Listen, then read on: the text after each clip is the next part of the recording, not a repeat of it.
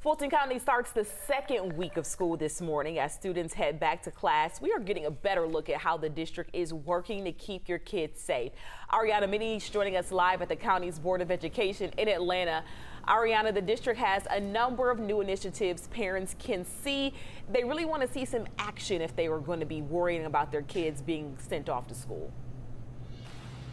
Exactly, Aisha. The Fulton County School Board, they want parents to know that they're placing a greater emphasis on protecting students and teachers after the school shooting in Uvalde, Texas. Now, the board, they met last week, and school safety was a major theme of their work session, and that's where we learned that the district, they plan to move forward with investing in new video surveillance cameras. Now, these are high-tech cameras that would check vehicle license plates against criminal databases. The district is also installing alarms for all exterior doors. Now, Superintendent Mike Looney is also reinforcing the district's See Something, Say Something campaign.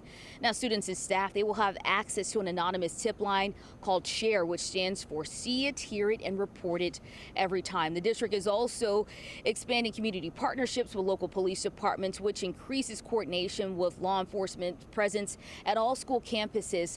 Now, the district, they're still sorting through how they plan to spend $6 million. That's money set aside for school safety, which means we can see more school safety initiatives rolling out. Next month, we'll learn how the district plans to send that money and how they plan to keep students and teachers safe. All right, $6 million still on the table. Ariana, thanks a lot.